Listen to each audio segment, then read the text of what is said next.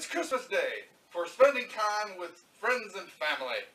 And today, joining us is my brother and podcast partner, my Recyclables! That's my name, don't wear it out. Wait, weren't you the exterminator in our Stung video? I get that a lot.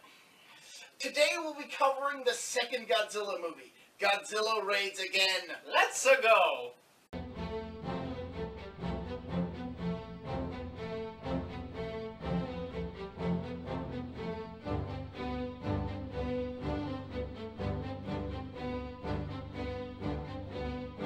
The American version starts with a nuclear bomb exploding and opening up a narration. Off the coast of Osaka, a pair of fishing planes, piloted by Shoichi Tsukioka and Kojikawa Kobayashi, are scouting for schools of tuna for their company's fishing boats. Shoichi flirts with his girlfriend, Hidemi Yajima, over the radio, when Kobayashi's plane suffers a malfunction, forcing him to make an emergency landing. Shoichi goes to rescue his friend, finding him on a small island. After Shoichi joins Kobayashi on the island, the pair discover a giant pair of dinosaurs battling over territory. They recognize one of the dinosaurs as Godzilla, and when the dinosaurs fall into the ocean, the pair wisely decide to flee the island. I too would run away. I watched the dinosaurs fight. Do you have a death wish? Yes. No. Maybe. I don't know. Possibly. Back in Osaka, the pilots tell the authorities of their discovery. Dr. Yame from the previous film is present, and another scientist tells the authority about his knowledge of the second dinosaur Godzilla was fighting, Anguirus, a mutated ankylosaur. Dr. Yame presents the footage of Godzilla's previous rampage and mentions that the creature was killed by the oxygen destroyer. Unfortunately, since the creator of the oxygen destroyer is now dead, there is no known way to stop Godzilla. In short, they're kinda screwed. Shoichi and Hidemi speculate on whether the dinosaurs will come to Osaka. Jets are sent out to search for Godzilla and Anguirus. Godzilla is spotted and tracked as the Navy are sent out to the locations that Godzilla had been spotted in.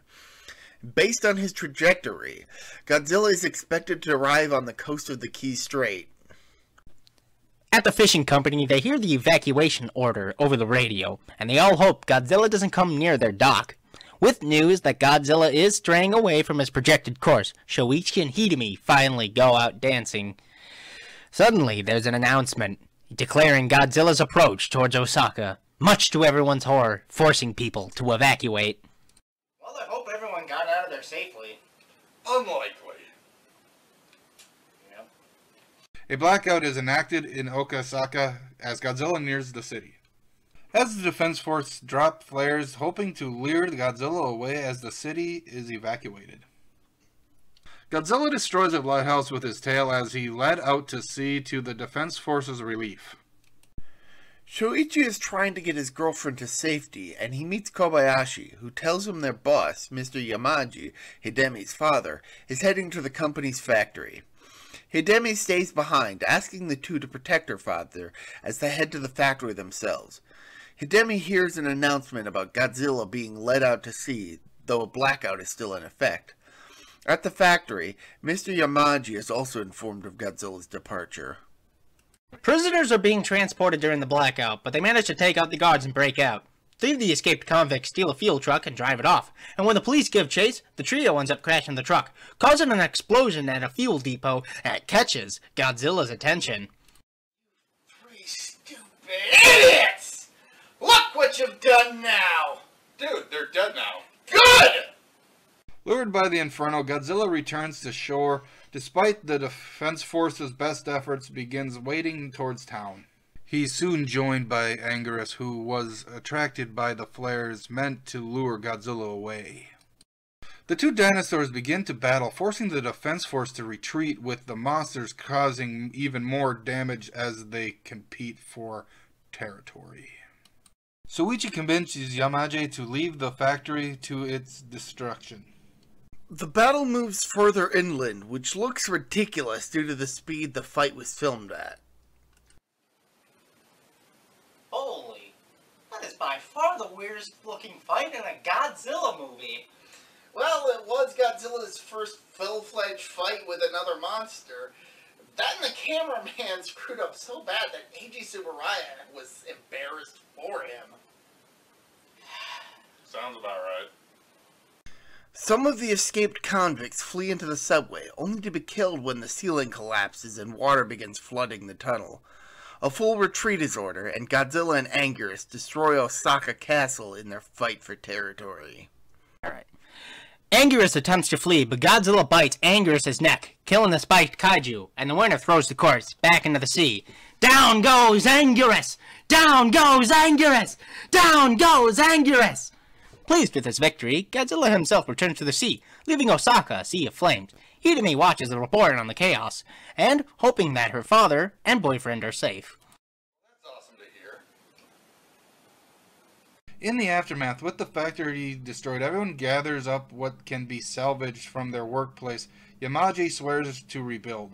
Suichi and Kobayashi arrive, informing Yamaji that Godzilla has been lost at sea, then learn that the company Hokkaido branch will be used as a temporary headquarters until the Osaka factory is rebuilt. Kobayashi is asked to transfer there, and everyone jokes around in spite of the recent destruction. After scouting a large school of fish for a fishing boat, Kobayashi learns that Hidemi, Shoichi, and Yamaji have arrived at the Hokkaido branch, and Kobayashi tells his friends he wants them to meet someone special. The company holds a party at the restaurant to celebrate the reconstruction of the headquarters in Osaka, and Kobayashi reunites Shoichi with some of his old friends from his old air fleet who are also at the restaurant. They then learn that Godzilla sank another ship. Somebody say Godzilla?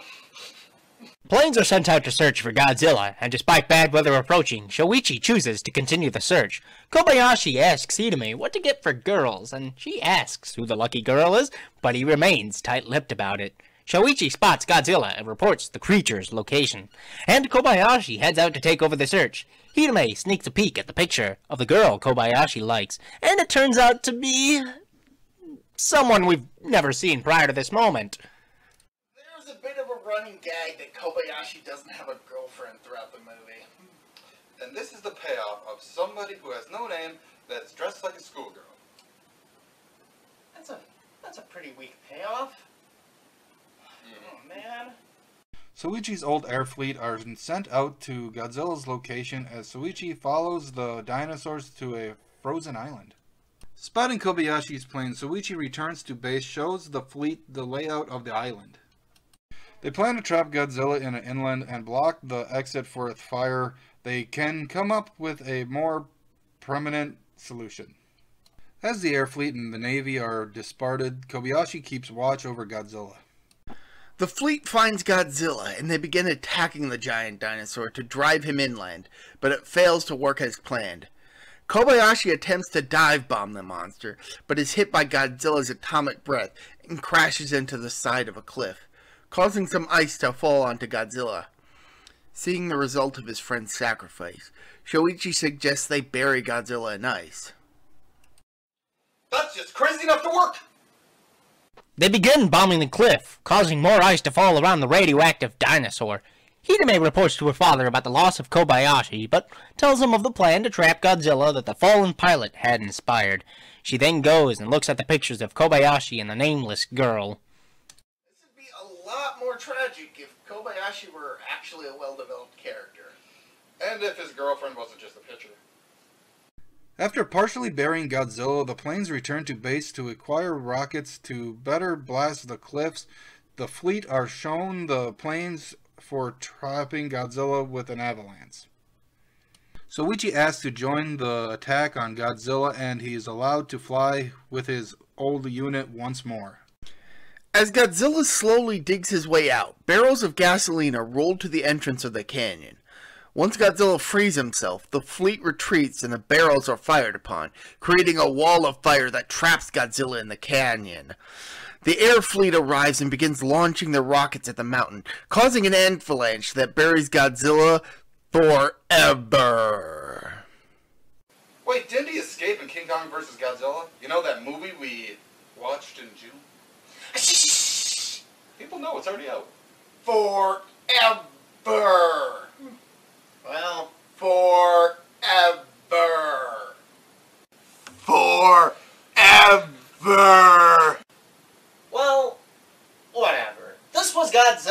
decades again. This movie was not nearly as good as the original Godzilla. I'd say it's a bit boring at times, to be honest. The lighter tone and lack of the nuclear bomb metaphor really drags this movie down.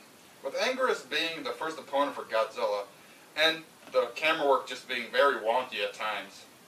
There are worse movies in the franchise, but this is just a weak second entry. And let's bring this episode of Kaiju Review to a close. If, however, you want to hear me and my recycled bulbs, yes, that's his name, talk about other movies that don't include Godzilla, yet, then check out our podcast, Proto Balls Talk, over on my personal channel. I got a channel as well. It's called Tank's World, where I try foods and other stuff. That's really good stuff. And if Let's Plays are more your speed, check out my channel, where I play video games and say things, you know, at the same time. He's a madman. Anyway, this has been Kaiju Review. I'm Tank. I'm Protomet. I'm my recycled balls, the special guest. See ya! Bye. Forever! Forever! Forever!